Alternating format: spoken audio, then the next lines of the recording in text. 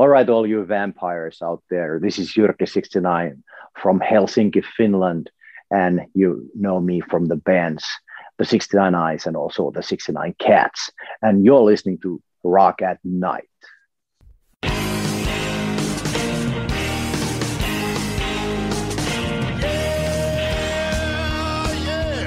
Are you ready? Hey, tonight I'm gonna take you on a little trip. We're going down south by the mighty Mississippi. I'm gonna take you to a place where lights never dim. Bring your mother, your brother, and your best friend. I'm gonna show you where they dance out in the street. They'll tell you all about your body heat. I'm not gonna talk about it, just gonna do it. Get on down if you feel up good. Get on down. Welcome, Jyrki 69 to Rock at Night magazine /podcast. Thank you, ma'am. Looking at your resume, my goodness, you're probably the most eclectic rock musician I've ever spoken to. You're involved in UNICEF as a Goodwill ambassador, which means I presume you're really into social justice and causes. You draw and write comic books. You've got Zombie Love. You've written a cookbook, I understand, about juicing. You have a master's degree in analytical chemistry. Of course, we all know you from the 69 Eyes and now the 69 Cats. When you look at yourself, what do you think of yourself firstly, as a musician or as an artist or a scientist? Who is Jyrki 69? Yeah, well, ma'am, that's a good question. And I've been around. That's why, that's the reason. I mean, I'm my life, how I see my life and all of our lives. I hope that everybody has the chance to experience their lives in the best possible positive way. I mean, it's great to be here, and I want to do a lot of things. And those things that you just mentioned are just a few of them that I've done by far, and I have a lot of other things, to come in the future. At least I hope so. And there's a Elvis Presley song called "Got a Lot of Living to Do," and from a movie Loving You, if you want to check it out. So that's sort of my motto, actually. I got a lot of living to do, and I'm curious still by this age. I'm 52 now. I'm curious, and from a lot of things in this world and in life, and I just try to everything that I haven't tried before. What do you think is driving you internally? And then, like you asked, like what I like to be, what the question was actually something totally different, like what I think of these things first. So I think at this interview, of course, I represent myself as I'm a rocker. I sing in a couple of bands, and the 69 Eyes is the most known of, and the 69 Cats is my rockabilly band, which is something that I have to do once in 7 years. And now it's a time to, let my steam out with the 69 Cats again after 7 years. Mm-hmm. Let's talk a little bit about the rockabilly, or shall we say psychobilly album that's coming out. Or even gothabilly. Yeah, 7 Year Itch. I guess you're an all-time or an old-time fan of Elvis Presley, and in a sense, your persona, you kind of seem like Elvis Presley reincarnated, but in a goth sense. Oh, thank you, ma'am. Thank you, ma'am. Thank you very much. That's the way I see you. But yet also listening to some of the latest singles, your voice almost has hints of Boris Karloff, because I know you're really into horror and Halloween. In a sense, are you going back to your initial roots, meaning you, as a child, you were an Elvis Presley fan? How what do you think this evolution of Jyrki 69? What's going on with this evolution? It's a typical thing for boys in my age. Like as we grew up, there was a lot of interesting things going on in Marvel comics, and then there was the horror movies on TV, and then actually even Elvis was alive for some time, and then came after a little while came punk rock, and then after punk rock came the 80s. And the 80s have a lot of things for us who like these things that I just mentioned, and there started to be rock music, which had all these influences from comics and horror movies and so on. So I've just like there's a bunch of other guys, a couple of other guys like in rock world who have similar kind of roots, and they feel like my homies, if I may say so, in that sense. So it's just like I all together, I think, like I see things as not only being in the band, but with these other things you mentioned. It's sort of like that's my way to communicate with this world, and also like I'm huge fan of popular culture. And I'm curious about it still. And obviously, one of my like biggest heroes is Andy Warhol, and how he approached things. So I'm sort of like on the I in my little mind, I think I'm on the same path. I'm just like I'm melting. I have my melting pot, and I melt everything that I think is cool, and I put them together. And what's the result is the music that I do. Sometimes drawing things, sometimes writing something, and hopefully, actually, I can reveal this now. I'm also like in the state of planning a movie, and which is obviously going to be a horror movie, and so. I'm using these tools and these things that I like and love and know the best, and I hope that that brings people, good vibes, gives them good times. Definitely have been giving me good times, and it's just like I've been given these interviews year after year, and obviously there's some change in them.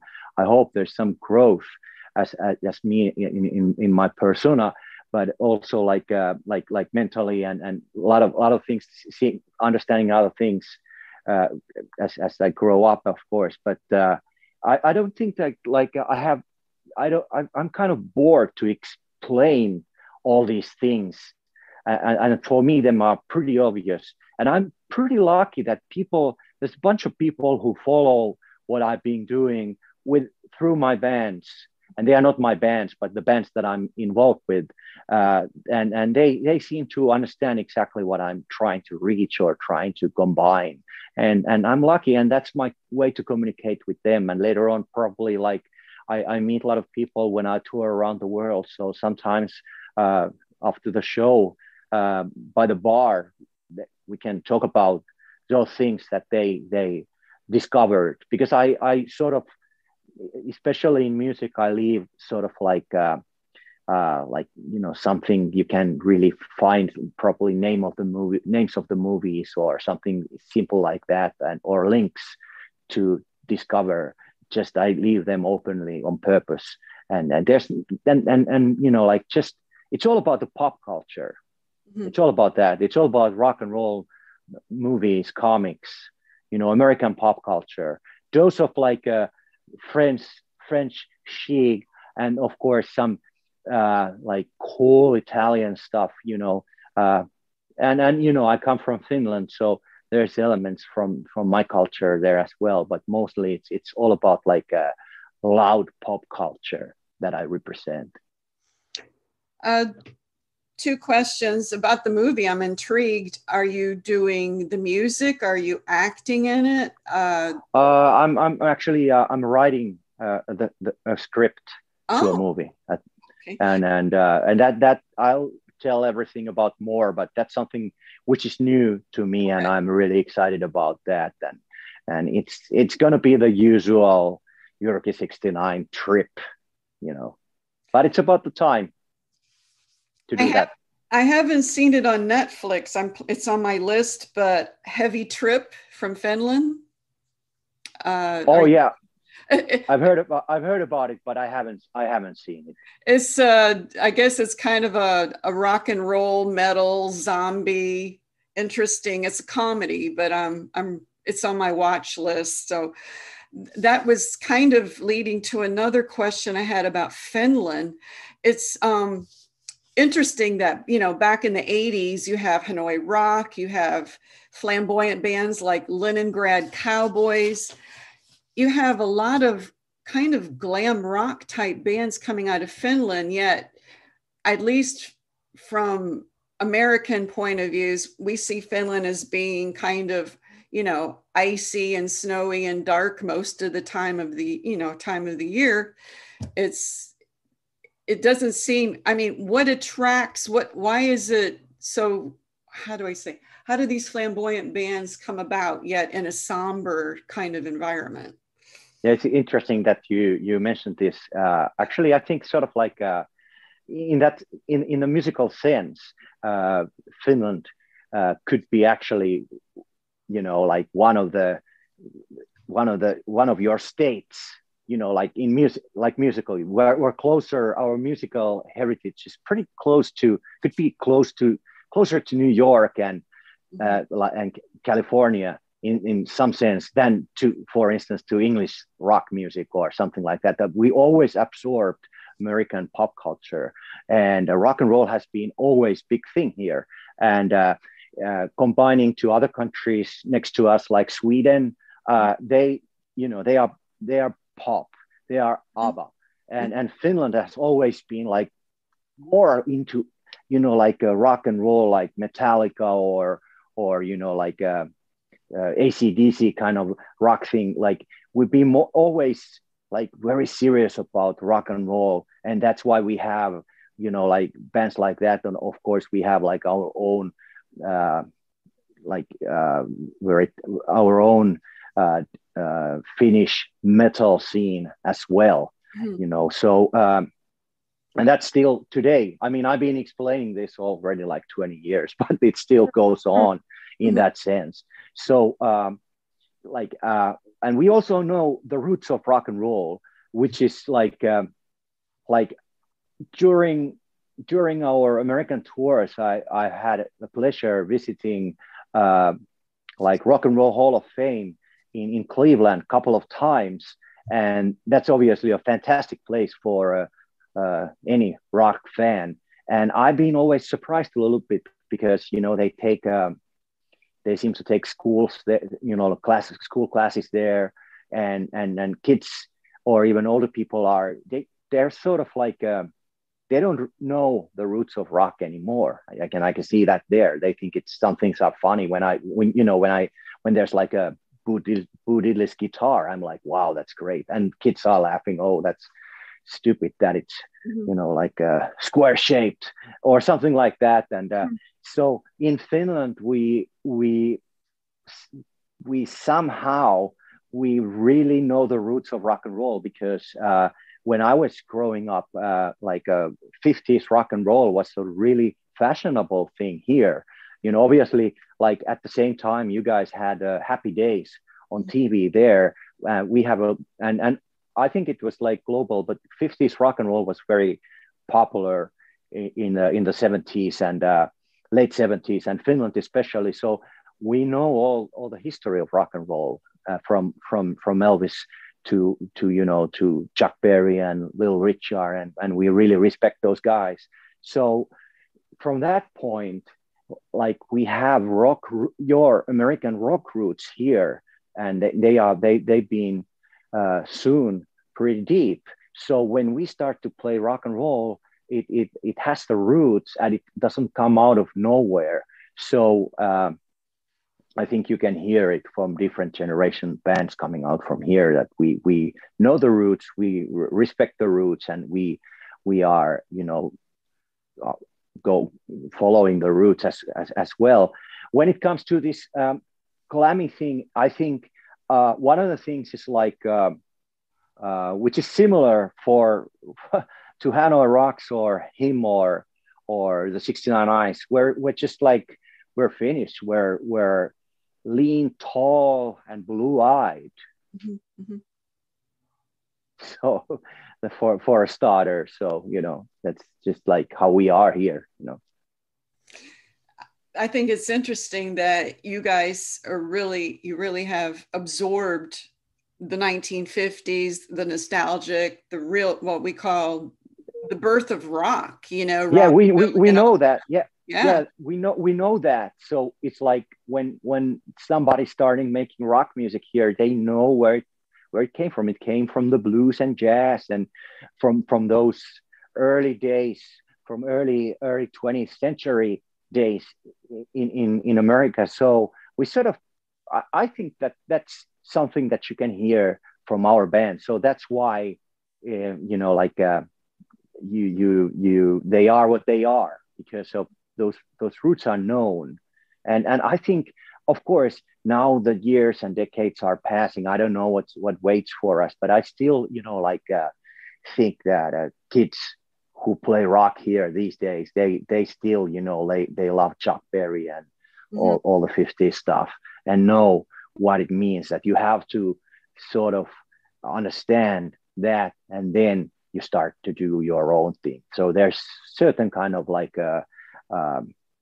knowledge, which is, and you have to understand certain kind of things. So when you have been discovering bands from here, and so I think, like what you just said in the question earlier, I think they sort of they appear to you that they have something more common in American musical background than, for instance, even like to British, though the British ones, all of course, they know the rock roots as well. But I think they sort of like they've been creating their own roots, and of course, Swedish, they are totally into pop. They're totally pop orientated, so they are masters in creating catchy pop music. Finnish rockers or Finnish musicians are more into not into happy pop. We are more into because where we come from, we are somewhere between East and West. So we are into melancholic melodies, darkness, way more serious approach than like our neighbors in Sweden. Mm-hmm, mm-hmm. I don't know what the hell has been going on in Norway. That is extreme approach. No, I like it, but it's that's they are their own breed as well. But I love it, but like it's not. I can't. I don't. They explain that themselves. I think it's a Norse mythology, of course. They use that.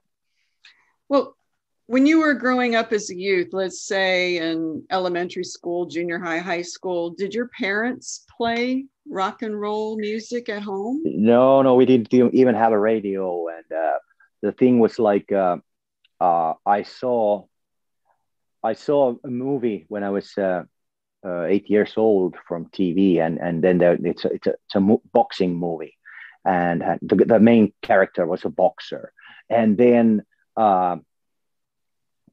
all of a sudden, during the exciting moment of the movie, he started to sing, and I was like very surprised, like what is this? Like why this guy is singing all of a sudden? And then my mother took a glimpse at the TV and said like, oh, that's Elvis Presley. He's a rock star from America, and the movie was Kid Galahad, and it took about a month or even less. Then next time I saw a funeral on TV. And it was the same guy. Mm-hmm. And that was a funeral of Elvis. So like August 1977. Yeah. And I was 8 years old, and I got interested in this guy because there's a lot of people around, like on the streets, during his funeral, and that was on the news here. And I got interested in this guy. Who is this guy? And he looked really cool in general, and that was interesting. And at that moment, they published all over the world, of course, like Elvis Presley tribute, like magazines and things like this. And I got a couple of them, and then I started to buy music. And one of those tribute magazines, there was a address to Elvis Presley fan club in the UK. And I joined Elvis Presley fan club in the UK when I was like 8 years old. I got the membership card, and like a couple of times a year came this Elvis magazine in English, and everything started from there. And of course, like at some point in the 80s, when I was a teenager, I have some other things and some other interests, musical interests in my mind. But obviously, like over the years, it always returns back to Elvis in that sense, like because he was a pioneer, and what he created, and all these kind of interesting things, and whatever is involved with his career, it's always interesting and mythical and mysterious even. So always Elvis. I mean, that's always inspiring, and there's a lot of things to still to discover what from him, at least for me. Well, it's obvious when you look at your music, his influence is there. I mean, you're like the goth. I think so too. I think so too. Thank you. But I haven't been talking about it like for a really long time. I mean, obviously once a while people start to ask, and I've done it like on purpose. Like I've left some, I've been flirting with it, but it wasn't like obvious like during these 30 years. But now I think, like if you look at the big picture of the 69 Eyes and what I've been doing, there is, and especially everything started with the 69 Cats from that idea, because I wanted to sing original like sounding rock and roll. And then the story goes like actually like this, that I went to, for my personal pilgrimage, to Graceland, Memphis, some 10 years ago, and then I was there a few days, and I was obviously going out every night, like by myself, on Beale Street, which has these fantastic little bars where you can listen to authentic blues artists playing very late in the night, and that was fantastic. And I was sitting on the rooftop on at some bar on the daytime, and I was having one. I want to tell this because it's very precise. I was having one. I think. Well, I mean, it's not funny, but I think I had a Corona, one Corona in my hand, and it was sunny, and I was sitting on the rooftop bar. And I was really excited and thrilled to be there. I've been at the Sun Studios and also like at Graceland. And I texted to the record boss of Cleopatra Records, like, hey, I'm here in Memphis. What about like I would like to do some rockabilly. What should I do? And he immediately answered me and sent me Danny B. Harvey's contact information. And here's the guy, contact this guy and see what it brings. And I contacted later on Danny B. Harvey. He lives in Austin, Texas. And back then I was already in Finland, and we started to change ideas, and we did a rough demo. And then it turned out to be like, hey, it sounded very good.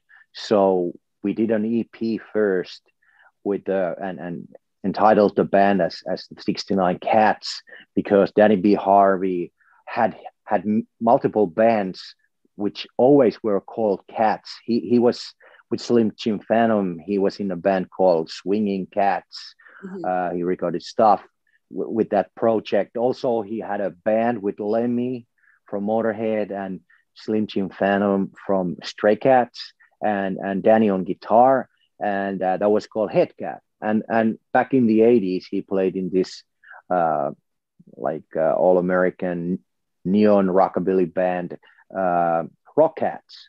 So, and I was in the band called the 69 Eyes. So we just, put those two names together, and it was the 69 Cats. I thought it was funny.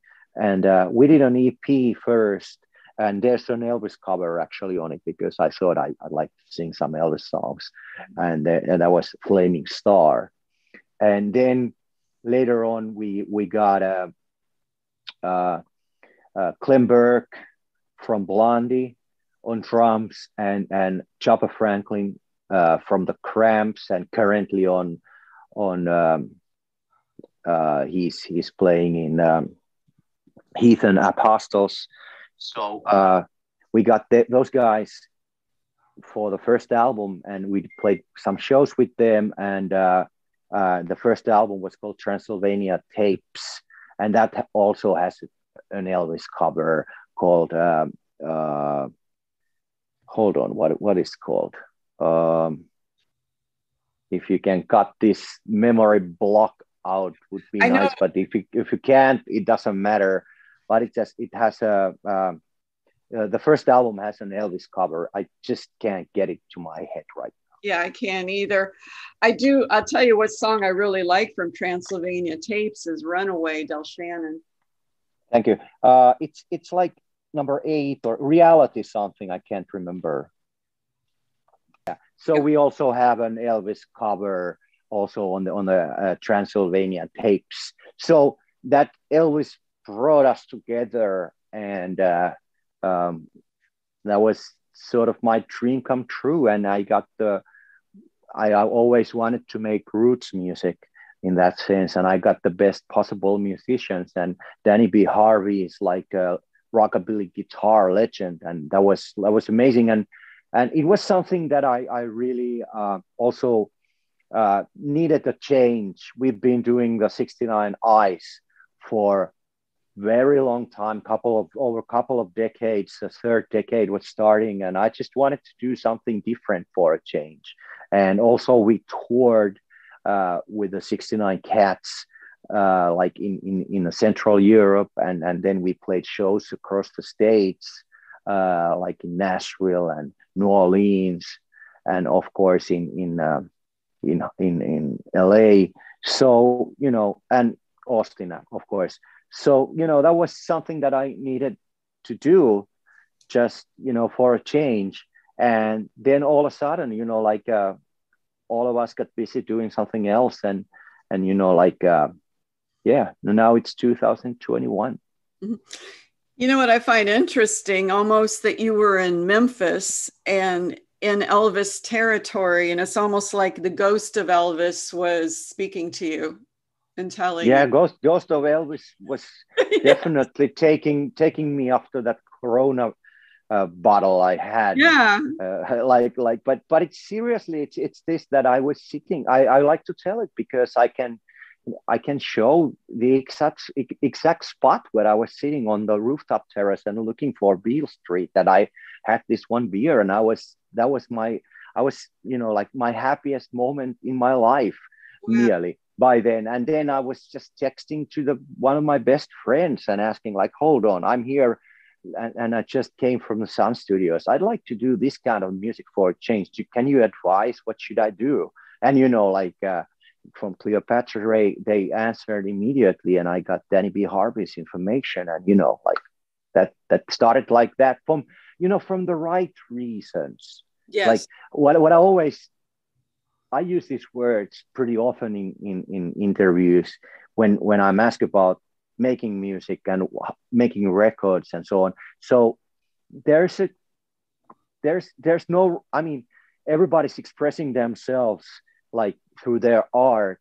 And when it comes to rock and roll and this kind of way that I'm doing, I always try to explain that I try to do from right reasons, because I feel urge to express myself through the music, and this was like I had an urge to rock and roll rockabilly, you know, and I and that came from the heart.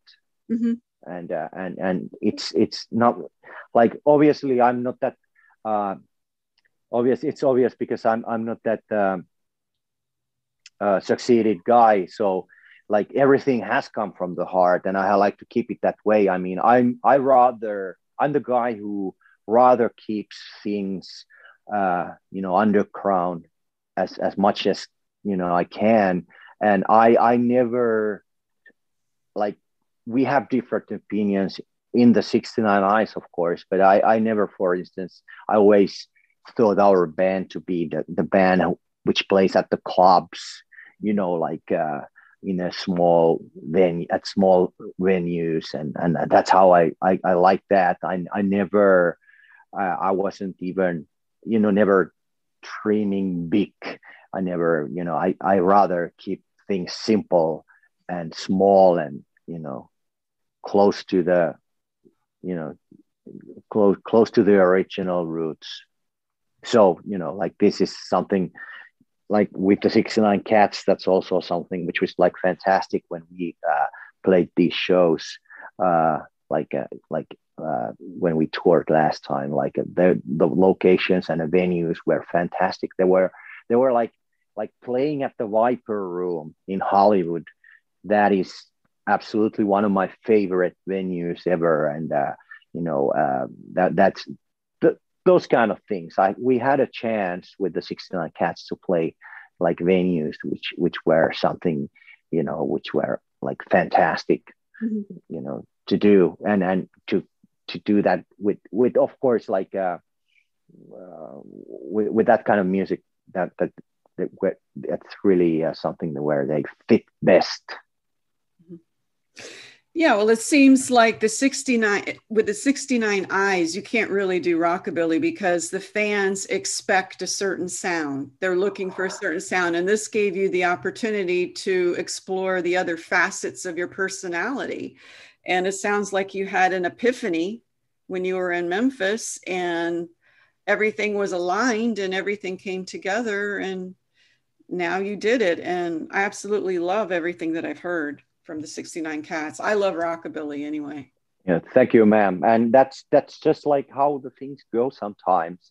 And also, like, through through these years, we had the first 69 Cats album out like in 2014, and uh, and we played those shows, and you know, life, you know, uh, you know, life goes on, and then we were everywhere I've gone with the 69 Eyes ever since. There's always people with the 69 Cats records as well, which is obviously really nice that like the 69 Eyes fans are interested in that side of me as well, and also have discovered hopefully even new kind of music. And so people have been asking, like, are you going to do a new record? And they brought the album, the vinyl or CDs to the shows to get signed, and they've been asking like if there's another record coming out. And obviously, when we toured, you know, that happened. Sometimes, even though these days things happen kind of fast, so people are kind of slow to react things. Like what I heard from Danny B. Harvey when they had Headcat with Lemmy from Motorhead and Slim Jim Phantom from Stray Cats. It took 10 years to people to come to the shows and understand that there's a rock and roll rockabilly band by Lemmy. Mm-hmm. And all of a sudden, like last tour Headcat did, that was like huge success. And then they people finally discovered that, and that took 10 years. Now it's nearly 10 years with the 69 Cats, but people really started to discover the band only like quite recently. And now after 7 years, we just thought that maybe it's time to do some new music. And then there was something, we toured with the 69 Eyes in the States a couple of years ago, and Danny B. Harvey when we played in Austin, Danny B. Harvey came as a guest on stage. And then we just got the idea, like, what the hell? Why don't we do another 69 Cats album? Maybe it's time for that. And since it was close to 7 years, by then, it seemed like if we do the record, then it comes out after 7 years. The first record, Danny got this kind of joke that it's like in Bible, like in the Old Testament, where it's told that every 7 years the locusts come, alive from underground, and that's actually how it happens in Africa. Really, like locusts are like every 7 years they come. So that was kind of like a kind of interesting biblical reference as well. And now we've done the record, and it's exciting to see like the reaction. People seem to be extremely excited about that we are back together and having new music out. And now we have obviously a little bit different band than the beginning, but still. And now we have the other new thing is like the first album was just cover songs because it's just like it didn't feel like worth writing new material. I just wanted to sing, so I didn't mind to have like covers there, kind of obscure, some of them, or just like kind of super fun to do. Like on the first album, there's the Rocky Horror Picture Show, Sweet Transvestite, the song that was like well, that was really cool to do on the record. And so so now we have new songs, even original 69 Cats songs. So and the record is it's I hope it brings happiness for people and good times, and at some point when it's possible, people can dance to it. And then someday, a little bit later on, we will tour and play the songs in front of people.